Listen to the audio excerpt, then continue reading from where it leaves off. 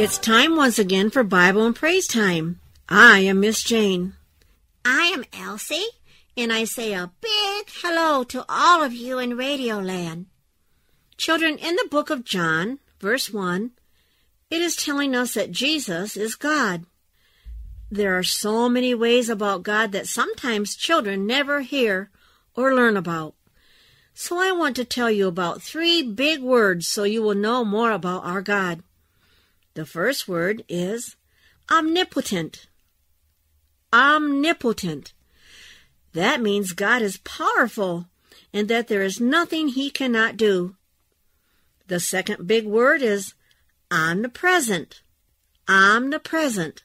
And it means God is everywhere all the time. The last word is omniscient, and it means God has all wisdom. Omniscient. He knows everything. Now I want you to repeat these 3 words after me.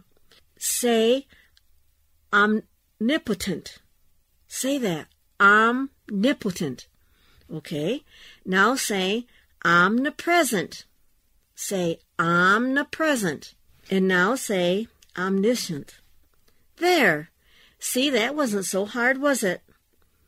In our story today, Jesus turned water into wine. He was able to do mighty miracles. And our song says, He is able. He's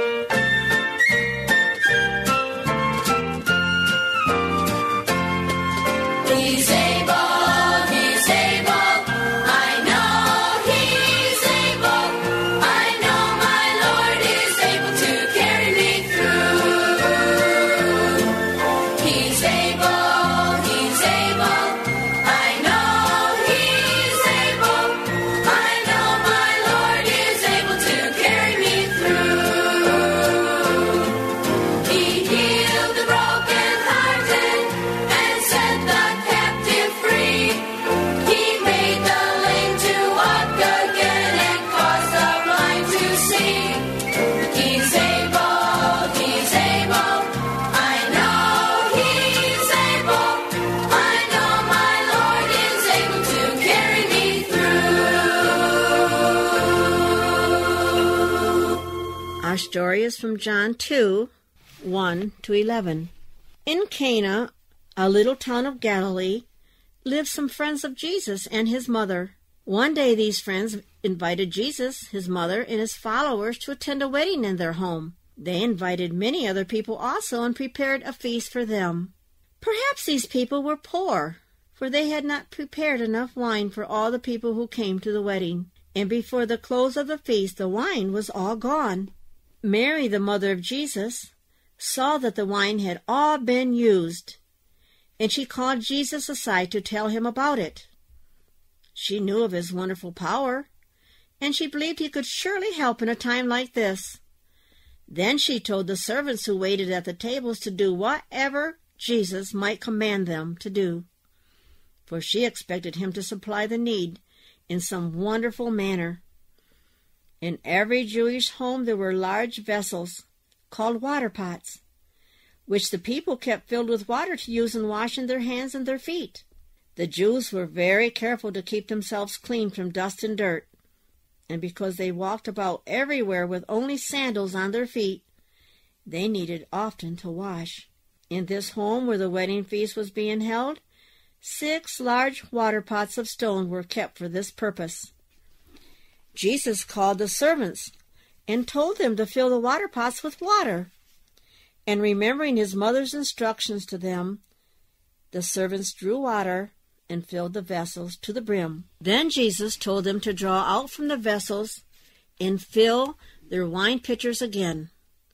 When they obeyed, they saw that wine flowed from the vessels they had just filled with water. At these Jewish feasts, one man was chosen to be the governor, or the ruler of the feast. He tasted the food and the wine before it was placed on the tables to serve all the people. Jesus told the servants to take this wine to the governor and have him taste it, just as he had tasted the first wine that had been served to the guest. Now the governor did not know what Jesus had done. He did not know that the other wine had all been used, and there was no more to be had. When he tasted the wine which Jesus had made from water, he was surprised because it was so much better than the first wine which had been served. Calling the young man who had just been married, the governor said, "At other wedding feasts, the best wine is served first, but you have kept the best until the last of the feast." This was the first miracle Jesus performed, and it showed his willingness to help people who are in need. When the men who followed him saw what he had done, they believed on him, for they knew that no man could change water into wine, as he did. Mary, the mother of Jesus, had a big problem at the wedding feast, because they ran out of wine. She knew Jesus was God and could help her in this situation, and he did. Every day we are faced with difficulties that come our way. We can learn to trust Jesus to help us and get us through them. We are not strong enough to face life without the help of our Savior. He is willing to be there in our time of need, if we will only ask. Since our God is so powerful, is everywhere all the time, and has all wisdom, we should not worry or fret, but trust everything to him. Miss Jane, our Bible verse today tells us the same thing as the song.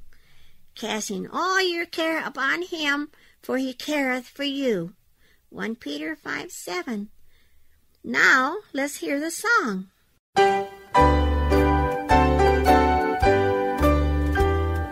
Casting every care upon Jesus, for he careth for you. Casting every care upon Jesus, for he careth for you. When trials come and darken your day, he's right there to show you the way. Casting every care upon Jesus, for he careth for you. Miss Jane, when we pray about a problem, we need to trust him to help us and not worry, right? That's true, Elsie. Sometimes we do worry, so we really are doubting him, not believing he hears us and can help us. So could you pray for us at this time, Elsie? Yes, Miss Jane. Dear Jesus, I am so weak, but you are so strong. So help me to believe that you can do all that you say you can do. In Jesus' name, amen.